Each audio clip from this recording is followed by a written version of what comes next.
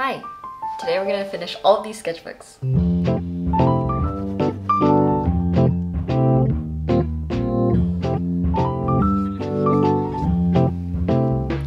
Recently, I've been on a little bit of an art high. I had this stack on my table for so long. Many of these sketchbooks I've owned for many years and I don't even actively use them anymore. I want to see what I can make if the only rules are just to loosen up and have fun. I don't know if I can tackle all of these, but I'm gonna try my very best. At least these. I know these are definitely more doable. In these 4 sketchbooks, there's a total of 81 pages. That's almost 6 pages a day. This one's extra credit. This is contestant number 1. It's my Nina Cosford, and I've had this since September 20th, 2021. The next contestant, I've had this one since October 21st, 2020. There's a lot of pages left in this one. I believe this is an Etcher watercolor sketchbook, and I started in August 18th, 2022. This one is my Moleskine sketchbook. I love this little guy right here. I remember my first drawing in here was of cat creature. Okay, well, the first dated entry is October 9th, 2020. Let's begin. We're gonna do a little Q&A about art and sketchbooking. I asked a bunch of you on Instagram, and by the way, if you're not following me on Instagram and would like to see more of my art, I'm at apple.cheeks. One of the most popular questions that I came across, what do you do if you don't like your drawing, or how do you get over the fear of making bad art in your sketchbook? Over the course of this self-initiated project, I literally feel like I made so much quote-unquote bad art, and it's not necessarily like, I guess, subjectively bad, but more so it didn't feel like something that I was proud of making, that I could say like, oh yeah, Tiffany Tan made this and I want to show this to the world. I kind of like felt, part of me didn't really want to show it in the video because I felt just not so proud of it. It's really nice to be able to show things that we like online as well as things that we don't like online sometimes, just to keep things a little realistic. I definitely struggled a lot with the whole mindset of a perfect sketchbook after I started social media because I felt like every single spread had to be beautiful, and it was something that I unlearned over time to just say, fuck it, like, what's the worst that can happen if I don't make a perfect drawing? And I do end up realizing that after I get that ugly drawing or drawings out of the way, I end up making something that I actually truly like. I took a nap, and now I'm back. I woke up at 6 today, so a little bit struggling. My perfectionism has never kicked in so hard before. I feel like I just want to go back and rip out all the pages because, I don't know. It's okay, it's day one. It's day one. It's gonna feel like this.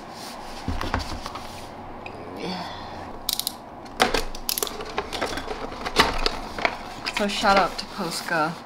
It's not an ad, but they sent me a bunch of markers a while back. I've never seen a Posca marker this big before. It's a brush pen, huh? Since when? There was also a question asking me if I cover the things that I don't like or do I just leave them in my sketchbook, and I usually just leave them because sometimes like weeks later I'll look back in the sketchbook, or even years later, and I end up liking it and using it for something else. Something that has also helped me a lot with my perfectionism mindset in my sketchbook is actually quantity over quality. I know the saying goes the other way around, but in my sketchbook I prioritize just getting a lot down on paper and really fast so I don't have time to really hyperfixate on one singular drawing and making it perfect. Hi. Yesterday got away from me and I did not do my 5 to 6 pages of sketchbook work because I was just editing all day. So today I'm gonna try to get 10 pages done. I thought the best way for me to get this done is to gamify it. I made this little spread of the 4 different sketchbooks, and I counted the pages and marked how many pages I have in each so that I can actually see my progress visually and let me tell you, I can already feel myself getting hooked. Like, just looking at this makes me want to like complete this whole challenge.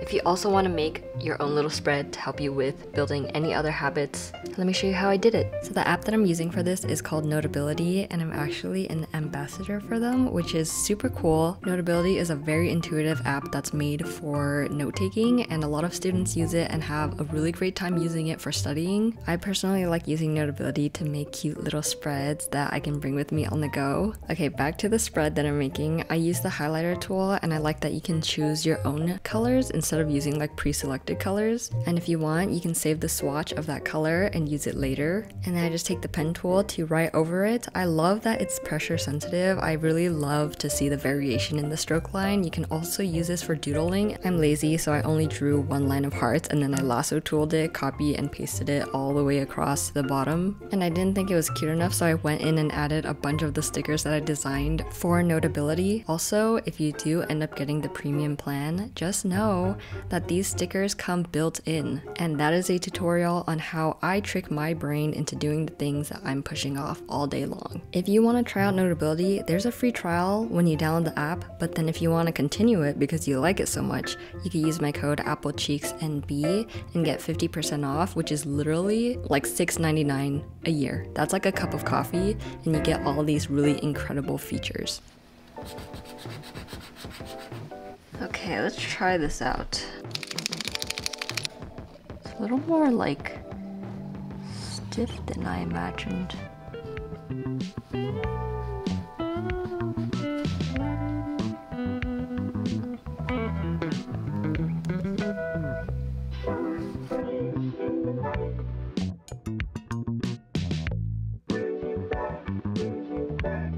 So much better.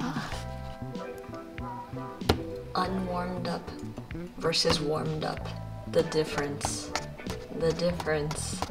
Another question that I got was, do I do warm-ups? And I don't necessarily call them warm-ups, but throughout this video I realized that there is a warm-up period for me before I start liking the way that I draw. So I actually got accustomed to making a few, maybe one or two bad pages of drawing, quote-unquote bad pages. I don't necessarily do the warm-ups like what I did in college, where like we would draw 100 straight lines or 100 wavy lines and like warm up that way.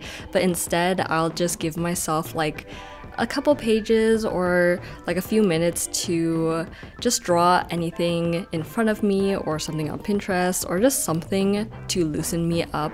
A lot of this for me looks like just doing studies of portraiture or just objects, still life, stuff like that.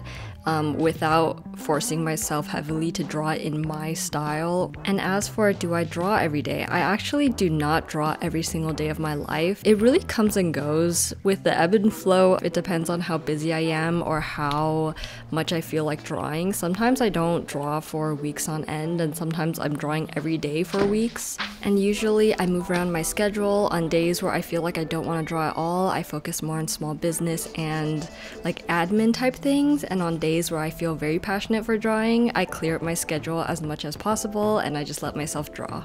But through this challenge, I am also realizing that there's a lot of diligence that goes into your art practice and your craft, and a lot of it sometimes means making art when you don't feel like it and to just practice anyways. But I do want to find a healthy balance where I'm not forcing myself to do something that I don't really want to do, but also staying diligent and practicing on the days where I do have time.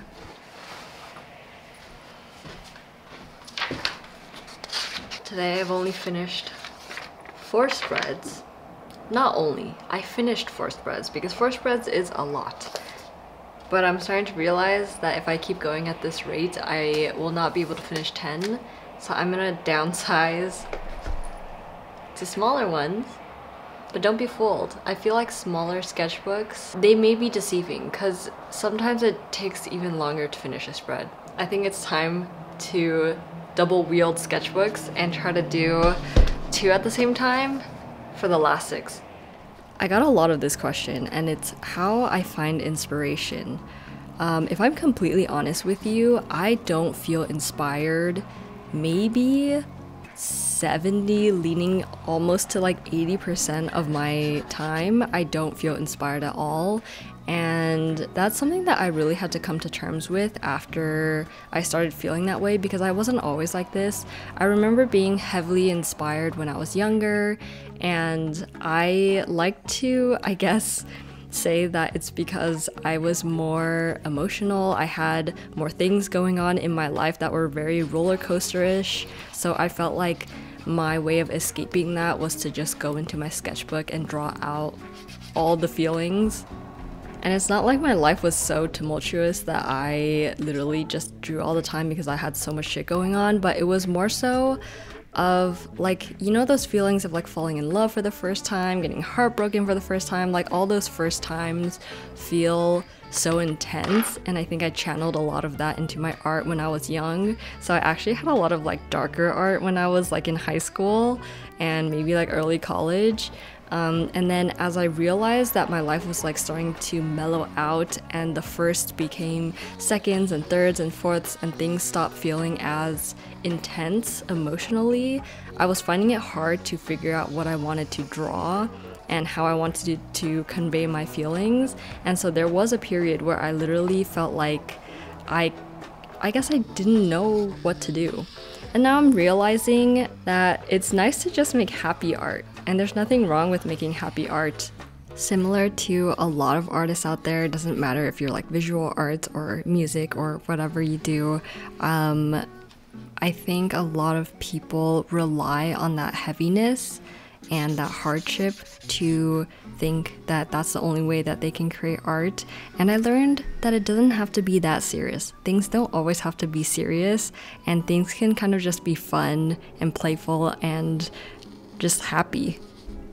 But honestly, even then, sometimes I still feel uninspired, and in those times, I kind of just like to do studies of portraiture. It's something that I have always really enjoyed doing, and I've recently tried to incorporate a little bit more back into my sketchbook practice. I stopped doing portraits, I think for a while, just because I don't know, I think I was so engulfed with drawing my little characters that I didn't think that it meshed too well with my style. But I'm at a phase where I really do not care if my sketchbook is not cohesive anymore. I'm just trying to have fun and draw whatever the hell I want. Also, I tend to be more uninspired during the winter months just because nothing outside is green and everything is dead, and I'm just typically not leaving the house as much because it's super cold. But yeah, I think my inspiration comes and goes with the seasons as well.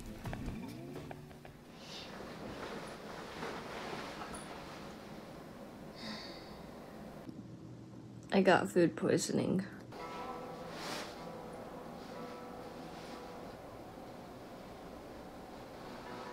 I thought I was getting better because usually after I stop feeling nauseous at least. It kept happening. Like I would eat a little bit and then I would get nauseous again, and then I just decided not to eat and I just drank water and blah blah blah. And I think I started getting a fever because I was getting really warm. So took some NyQuil, took some Pepto, and decided I'm just gonna sleep. And so I pretty much slept at least 20 hours straight. I'm feeling a lot better today. I'm still feeling a little weak. I feel reborn. I feel like a baby. The next question is, do you prefer loose paper or sketchbooks? I honestly prefer sketchbooks just because I like everything being in one place and I like knowing that not everything will fall all over the place. I don't have anything against loose paper. I've used more loose paper, I would say, when I'm brainstorming for things, but if I'm just like doodling and sketching, I like it all in one place so I can kind of flip through and look back at things when I'm on the go as well. What is your favorite type of sketchbook? I like a little bit of a thicker page because I like using a lot of inks, a lot of markers. I like anything that does not bleed to the other side, so something that's not too absorbent. I like paper that, like, when you draw with crayon on one side and then draw on the back, I don't like how it transfers to the other side, and I realized that rougher papers make it harder for that type of situation to occur. I'd like to think that I'm more of a hot press person just because I really like when my paints are super crispy at the edge and like super saturated, like it's almost like sitting on the surface of the paper. But I have a soft spot for cold press paper because I love how absorbent it is, and you're able to get these like soft blends with your watercolor as well. I think it really depends on what I'm trying to paint or draw. I like a sketchbook that lays flat. I always do my best to find one that lays completely flat. I would like one that's not too thick so that it doesn't kind of like create an awkward wrist position when you're drawing on it. And I don't like spiral. I am a hardcover girl because I like to bring my sketchbooks out and they get damaged really easily. Today, we're getting out of the house to get some sketching done. Need some outdoor time. I need to remind myself that I always need some outdoor time, or else I'm gonna keep wondering why I get so depressed. It's because it's been days since I left home.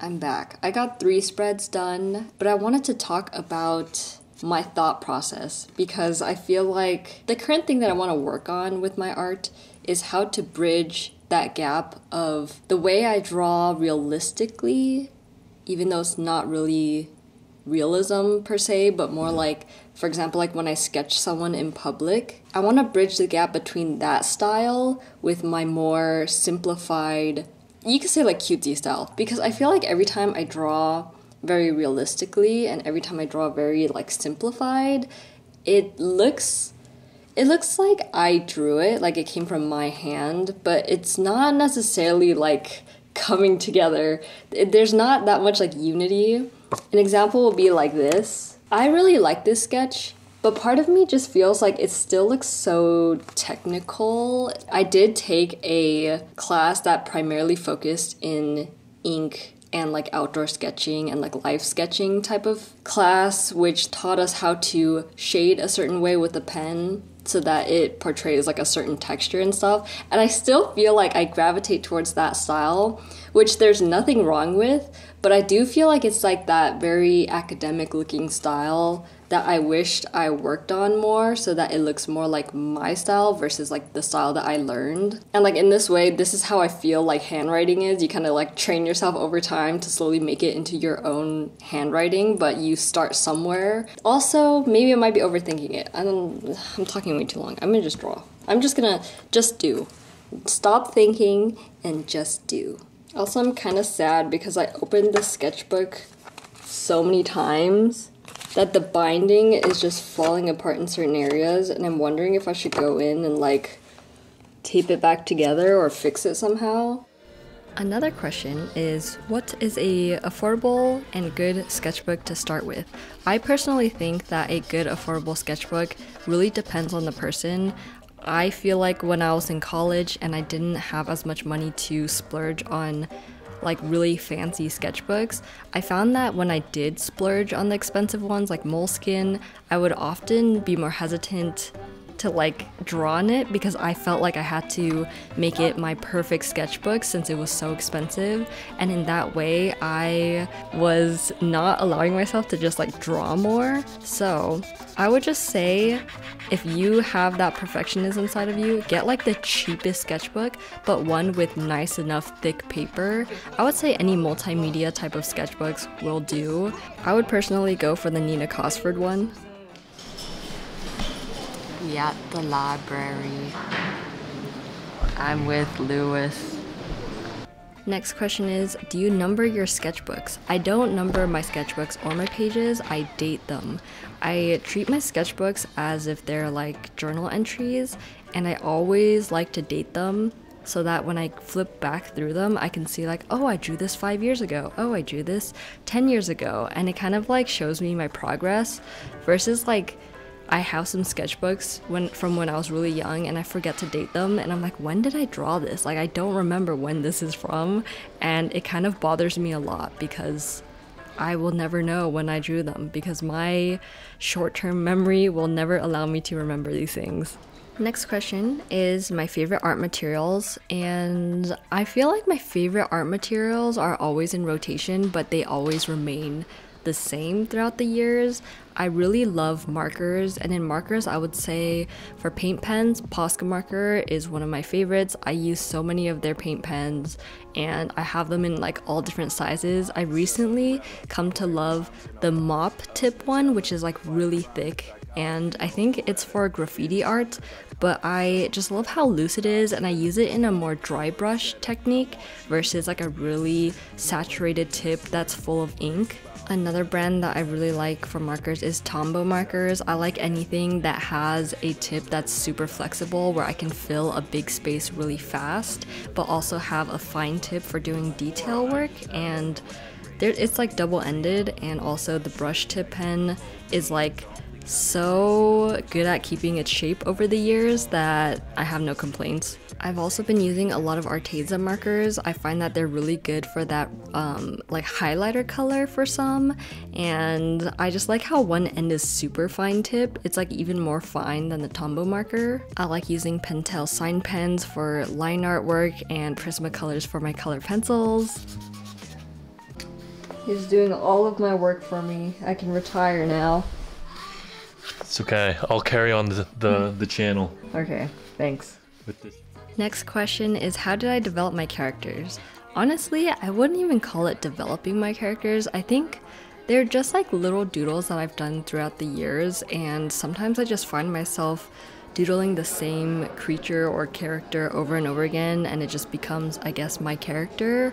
But it's not something that I actively like try to design. It's literally just doodling from everyday life, finding something that sticks, and I just continuously use it because it just feels like a part of me. It just feels like a little bean that I created. I have a pimple right here. It hurts. It's not pimple. So, I didn't actually continue the challenge too much on the trip. I got to draw a little bit while I was waiting in the airport. I want to show you the pages that I did do when I was at the airport. I had a lot of fun doing this blue spread.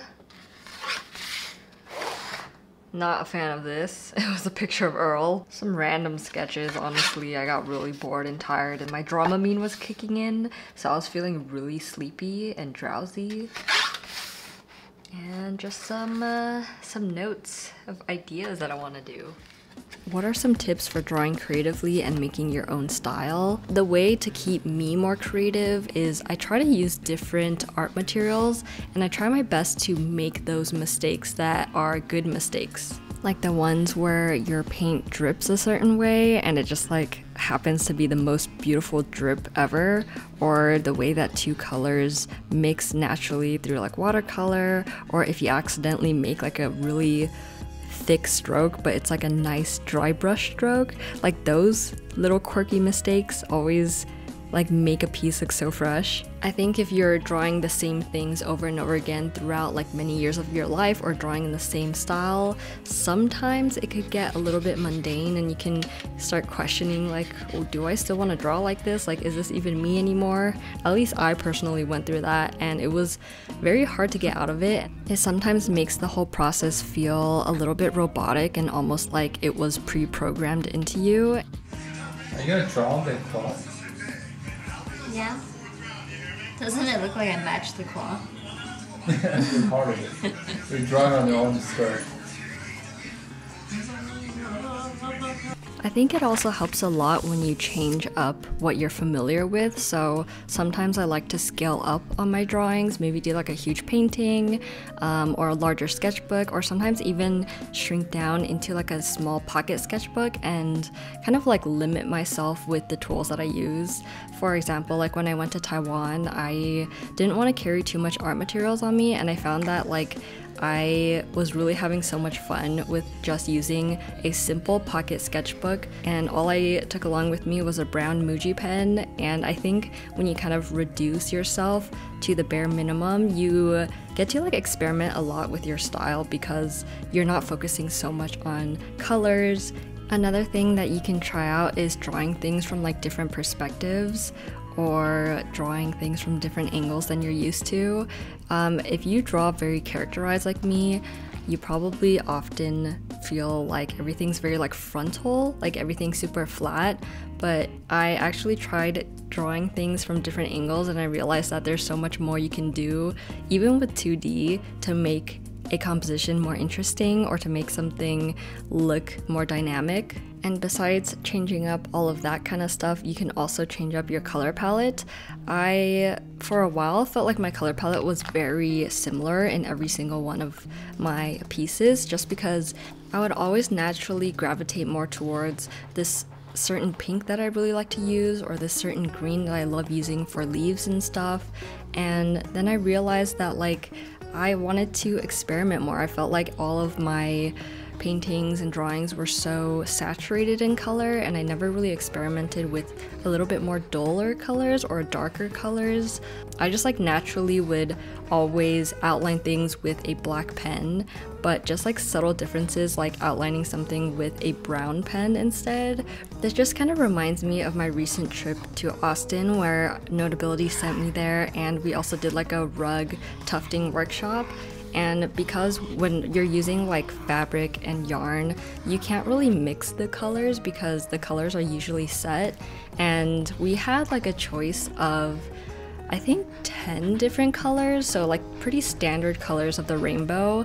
Instead of naturally just like always going for that teal, that bright saturated teal color that I always use for leaves, I ended up trying out using navy blue instead, and it just gave the rug such a more different feel than what I'm used to making, and I really liked that. And then now I think in my art I'm really attracted to that dark navy blue color or like dark brown colors, and integrating that more into my practice. These little shifts in your practice can really inspire you to try new things and to keep the whole process very experimental. Do you use a sketchbook as rough work before a final piece? I would say most of the time for a final piece I do sketch it out beforehand, or I reference my sketchbook for a final piece, but there are times where I kind of just like freehand it and just like want to be spontaneous and I don't want to pre-plan a piece. But I do have to say, every single time I do that, I end up really not liking the way it goes because it just feels so like it just doesn't go the way that I imagined it to go. Like the colors are like all over the place and I just feel like I'm just guessing each step of the way. So I am a heavy pre-planner, especially for paintings, because canvases are not cheap, and every time I mess up a canvas I get kind of sad. But the good part about it is you can always repaint over and re-gesso over a canvas and reuse it again, but it'll just have like a nice texture over it. So silly.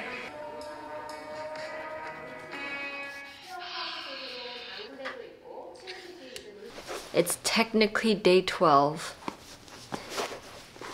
and I'm done with 3 entire sketchbooks and I have one more left. So this is one of the sketchbooks that had the most empty pages in it left. I filled out a few of them, but there's still a good chunk. 7 pages a day for 4 days, and hopefully I'll be done with every single spread. But I'm done with these!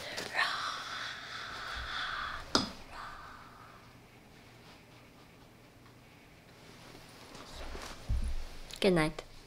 I'm getting to the point of this challenge where I don't have that resistance anymore. I've like let go of not wanting to just start and just like pull out my art materials and start my sketching for the day, but also doing like 5 to 10 spreads a day has been taking up so much energy.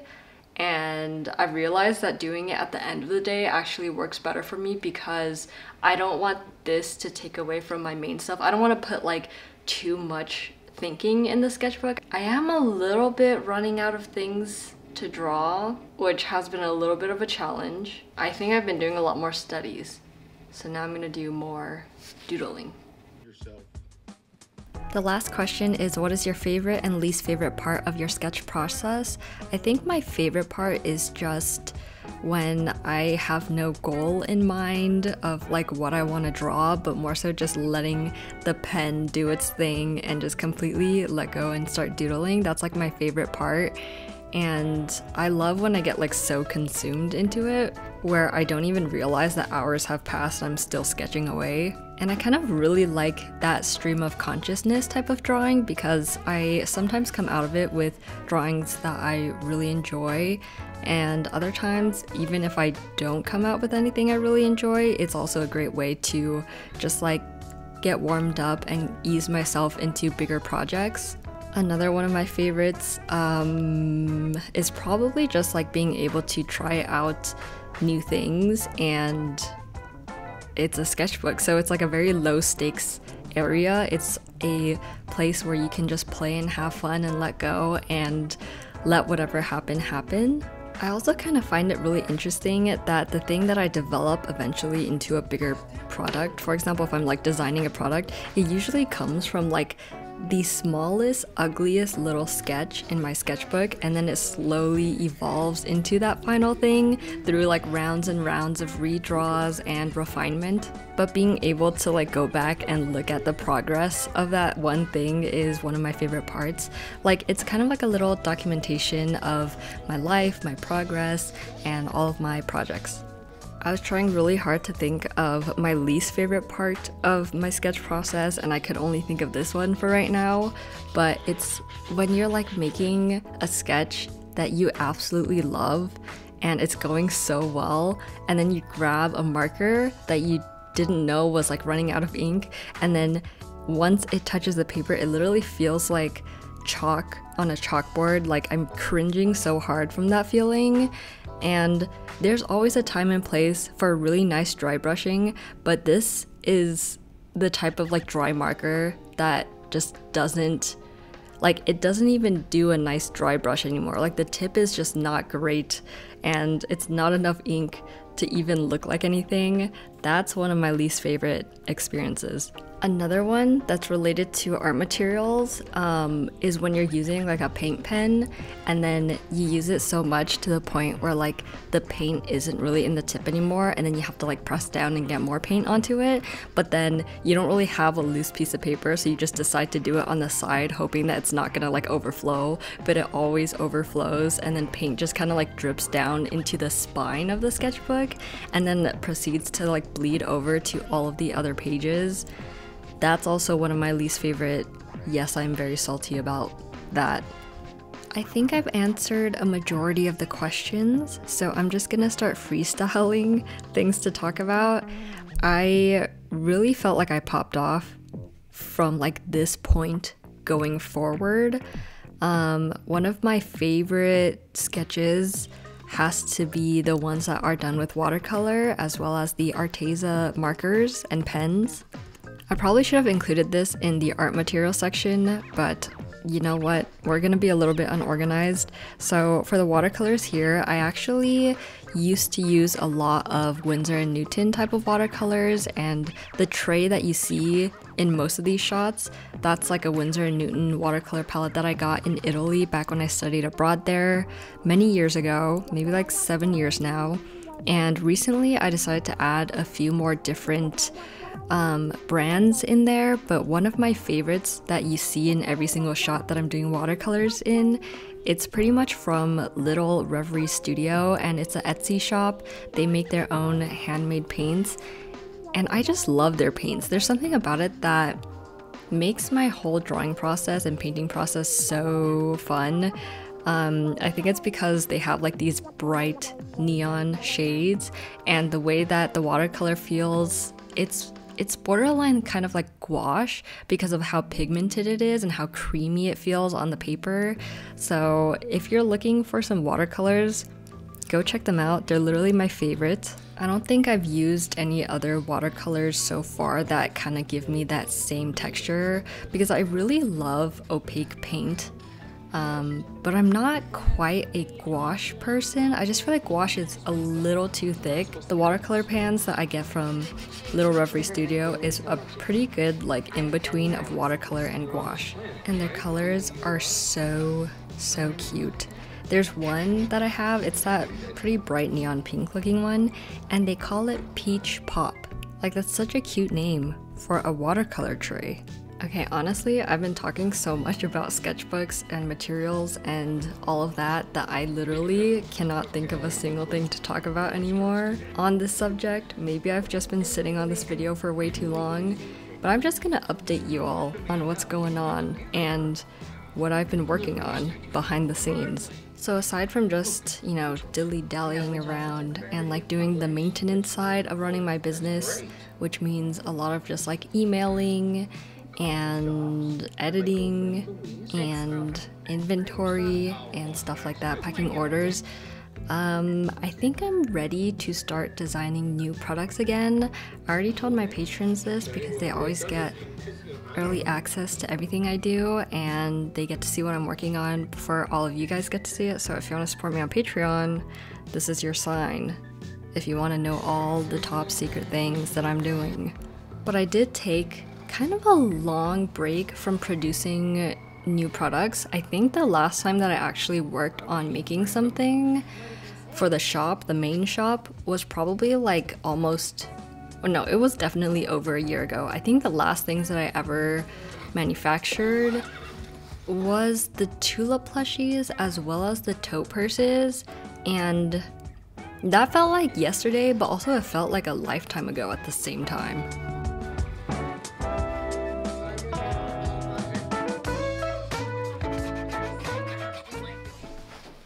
Oh, I'm literally on the last few pages. I think I only have 12 more spreads, which is crazy. I blacked out and now we have like almost 4 sketchbooks completed.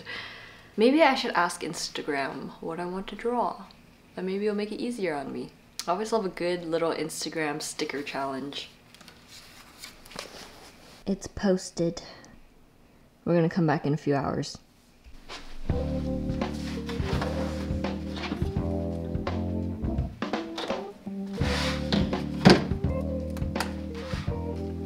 Whether or not you all are aware of this, but I did, I guess, intentionally take a break away from the store because I was just feeling a little bit burnt out from the business end. I think I just spent so many years kind of just taking my art and making it into a product that I kind of felt like I was like dissociating from my art, and just like everything I was making had to become a product. So that's why I ended up really liking limited edition drops, because I would only really have to focus on designing 1 or 2 things that I would sell throughout the year or 2 years. And I'm happy to say, I think throughout the sketchbooking process and just overall feeling a lot more energetic after traveling and taking a break and just like being able to explore more of my outside passions that don't relate to, you know, my job and YouTube and all of that, I have a new idea that I kind of want to manufacture. I'm not going to spoil it because I still haven't even sketched it out. The way that I came up with this idea was literally, I drank too much caffeine, and then usually when I keep drinking caffeine till after like 3 p.m, I have a very hard time falling asleep. So I literally will try to sleep at like 12, but then end up laying there for 3 hours. And in that like down period where I'm trying to sleep, my brain is just like actively thinking. And because I'm not distracted from my cell phone or from my work stuff throughout the day, I just like come up with a bunch of ideas. And I'm just like on this high of idea generating. And I literally just like every like 5 to 10 minutes, I would just like turn the lights back on, get on my phone, and then do like really ugly finger doodles into my notes app. So they've yet to become like a nice representation of what I want them to be. They're just like really ugly drawings right now. And this is what I was talking about with the whole like, when I make new products, the first drawing is always just so ugly.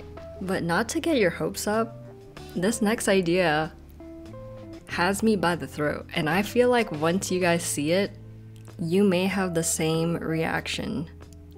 At least I hope you will, because I don't think I've ever been so excited for an idea in my entire life, and I can tell that it's something I will actually try to make, because I usually have a bunch of ideas, but if they're not good enough for me to want to manufacture and produce them, I probably will forget about it within like a day or two. But I created this idea half asleep a week ago, and it's still been on my mind every single day when I wake up. So I think it'll be a thing. It'll be a real tangible thing soon. It's one of those products that are really in alignment with what I have been interested in lately. So if you've been keeping up with me, you could be putting your guesses out there. But I think because it's in alignment with my current hobbies and things that I'm obsessed with, it makes it just all the more fun to think about and to fantasize about. And yeah, I'm not gonna say too much, but think about like storage and accessories and something plush potentially, and that's all I'm gonna give you. And if you want to know more in the future, you should go to my Patreon page. Yay, I was able to blab on till the end of the video. Thanks for literally staying here for like almost a whole hour straight.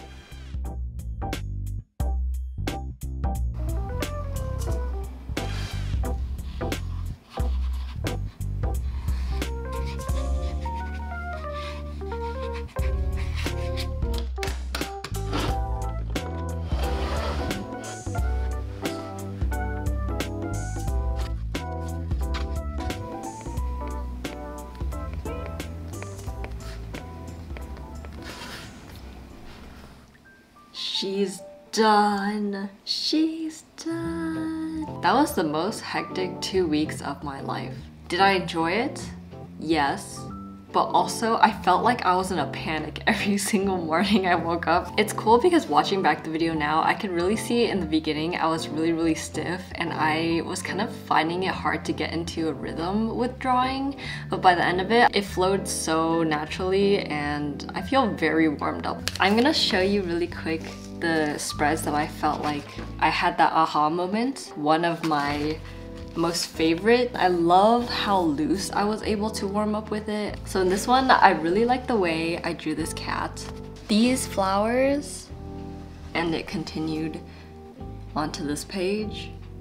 This one, I love him. He's just a long boy. This kitty right here, this one I really like. I really like this guy. These two are just so stupid silly. I'll just throw them in. They're just like silly. Thank you for watching. I'll see you later. Bye. Can you tell I'm a heart? Does that look like a heart? Bye.